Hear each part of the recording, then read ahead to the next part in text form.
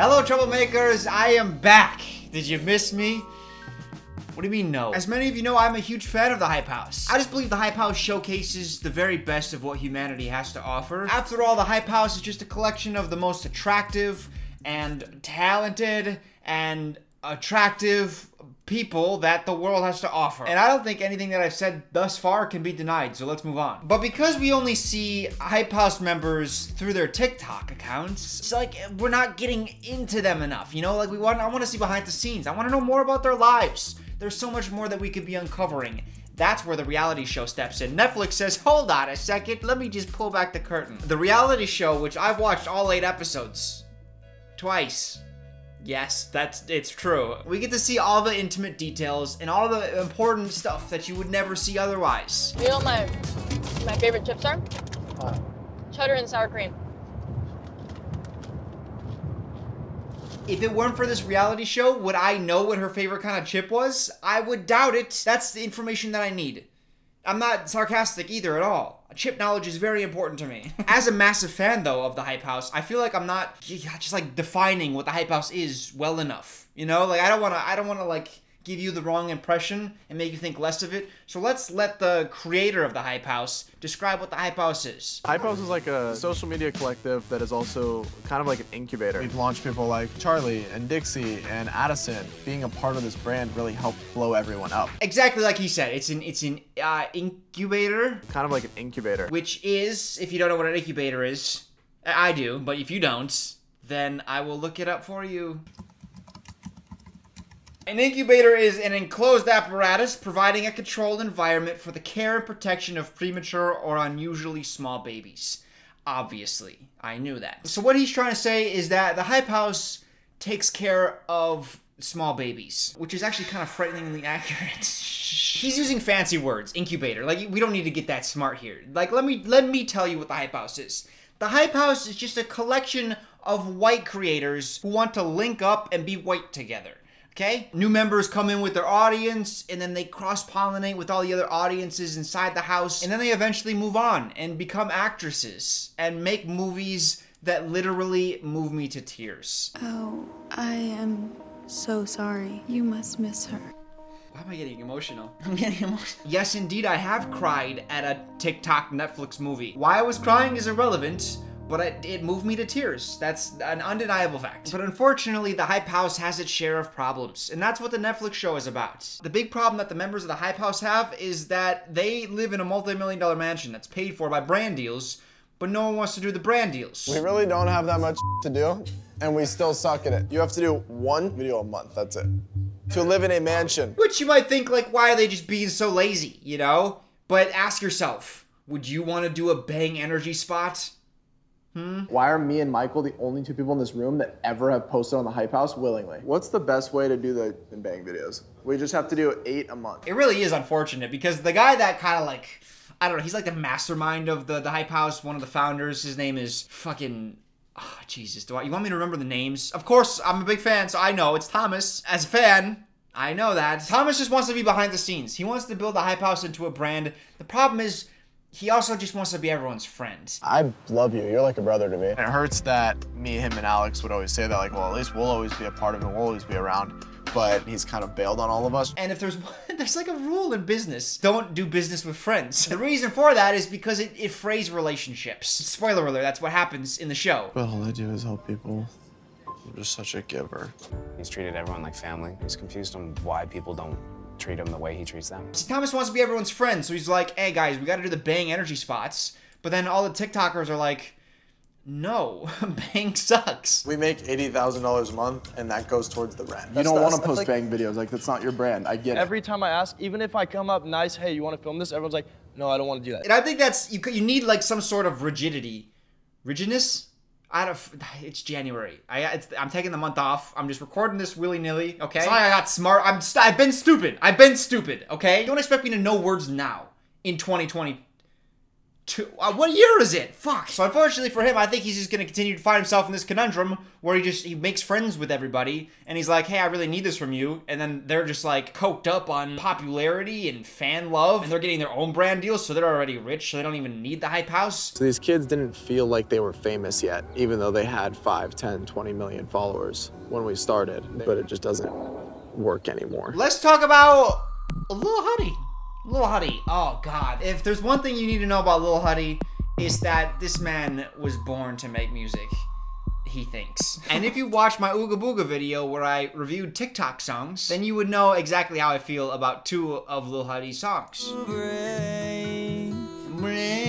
Ooh, he did not hit that at all. Love it. That's part of the arc as well, is like Thomas is upset with Lil Huddy because Lil Huddy doesn't really want to be a part of Hype House, despite the fact that Lil Huddy helped found the Hype House. So I don't know, like there's like 4 times during the show, Thomas is like, hey, Huddy, like you gotta be a part of Hype House if you want to be a part of Hype House. And Lil Huddy's like, totally, my bad. And then he doesn't do anything different. Jason and I have had this same conversation 100 times and I feel like nothing's changing. All right. But his music's going well. He actually has a rehearsal. He does a live rehearsal in front of 2 professional music producers. And he's like, hey guys, what do you think about my rehearsal performance? And they're like, well, it was okay. Let's sit down, let's discuss. How bad was it? You did okay, you did pretty good. Keep in mind, they're being paid by Lil Huddy to be there. You did okay. If I was being paid by a musician, I would be like, that was the greatest thing I've ever seen. Can I take my pants off to show you how fucking rock hard I am right now? Maybe I should keep the pants on, actually. You know what? I'll keep my pants on. Because he asked them, like, how do I improve my performance here? How bad was it? Yeah, how Tell terrible it to me are we? straight. You guys have any notes? I think it's just having more like fun with each other. And you don't actually need to sing. Like the coolest move is to just go, I can't hear you. Have fun and sing less. That's how your singing performance will be better. There's actually a moment though where Lil Huddy, they're playing like Jenga, but with a twist where you have to do a dare that's written on one of the Jenga blocks. So we're playing Jenga, but with a twist. You can write a dare or a question. Post the third strap on your Instagram story. 2, 1, go. He's so good at intentionally being cringy. That tells me that he knows when he's being cringy. He had to intentionally be cringy. Hold on, no, hold on. I watched the show twice and I've already forgotten. Hold on, Hype House. Post the third strap on your Instagram story. Oh no, it was just a regular thirst trap. Oh, damn it. I was giving him so much benefit there. I should have known too. He's got so many freaking posters of himself in his house. I feel like maybe he doesn't understand how cringy he is. Because I felt like he was intentionally trying to be cringy. But also, no one told him to intentionally do it. So maybe I'm thinking like, no, he thinks it's cool. Fuck. Like, what are you doing, man? He's so good. He's so good at being cringy. Like, he has to know. Fuck. Like, get out of here. I need you to leave the room and not return. All right. I'm sick of talking about him. Let's talk about someone else. I'd like to talk about Larry and Nikita because I feel like they were kind of more made for reality television. They're more unfiltered. Everyone else feels like they're playing it a little bit more safe. They want to protect their brand. They just want to show you how fucking sad they are. Everyone's telling you every 5 minutes about how their fucking dad died. And I never really had a childhood. Growing up in Stockton, I was like trapped in a bubble. No one to collaborate with. And a lot of the other people, like myself, have come from difficult home lives. School was stressful for me. I didn't really fit in. I was raised in a very toxic household. That's because I have a lot of built-up drama from my father and my mother. But Larry and Nikita are like, they're willing to dive into topics and like stir up some drama. The problem is their big arc in the show is like them fighting each other because what was like Larry's manager said something like Nikita forced him to go to a party that when he had COVID, and Larry's like, no, I had COVID. It was Nikita's fault. Nikita's like, no, Larry went to a party by himself. And they just talk and they talk and I don't care. I don't care. It is the stupidest plot I've ever seen in my entire life. You might have got too intoxicated and like somehow forced Larry to come knowing he had COVID. Like Larry's manager went behind his back and blamed Nikita for inviting him to a party. I don't care. So let's talk about Vinny. I never had a desire to be on social media. Vinny is probably my favorite because he seems self-aware. I blew up because of thirst traps. It is kind of awkward for me to make them. I don't even like to look at them. I don't want to see my cringy self. I think my favorite thing about Vinny is that he's very obviously on steroids because he just gets angry out of nowhere. I don't know, I just hate everything and everybody. But right now, I swear to God, if one person says something off to me, it doesn't matter who it is, I will probably punch them in the face. Because I'm so... It's awkward because there's like no setup to that. There's no like, something's going on with Vinny. It's just like they cut to Vinny being like silent and he's like, I'm gonna fucking punch someone right now. Do not look at me because I will murder your firstborn if you do, okay? So just try to avoid eye contact right now. And then they cut away and like we don't address it again.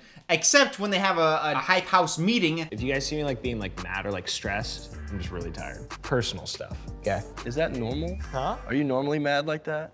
Yeah. So creepy. Vinny's actually training for a fight, which makes me think that's why he's taking steroids. I know like Bryce Hall talked about like doing steroids, so it's like it's in their worlds where like several of them are connected to steroids. So it would not shock me at all if someone training for a fight that's not drug tested or very lately drug tested is taking steroids. But I respect the fact that he hates what he does. There's something about someone doing something cringy and then being like, I hate that I'm cringy, but it works. So sue me. So instead he just goes on Twitch and plays video games. Let's talk about the end of the show, because I'm probably the only one who watched the end. There's no way someone sat through like 2 episodes and was like, I'm gonna continue this. So I gotta be the only person that watched it twice. In the second to last episode, the founder of the Hype House, Thomas, like he really wants to build this into a business, but he realizes like, this is draining. I am having a miserable time. Plenty of content houses haven't worked.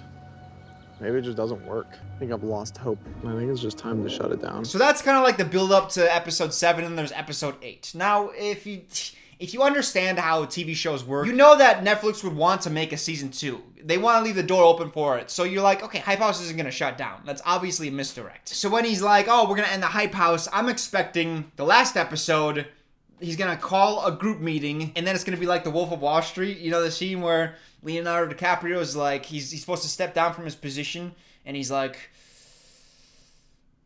I'm not leaving. I'm not fucking leaving. I'm not leaving.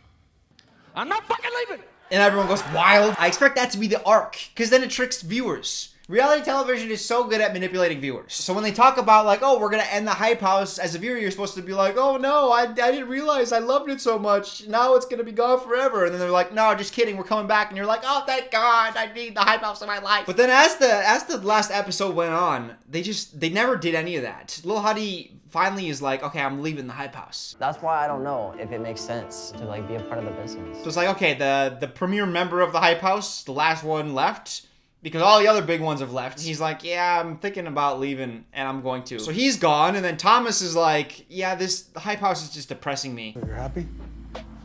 No. Not at all. I feel like 24/7.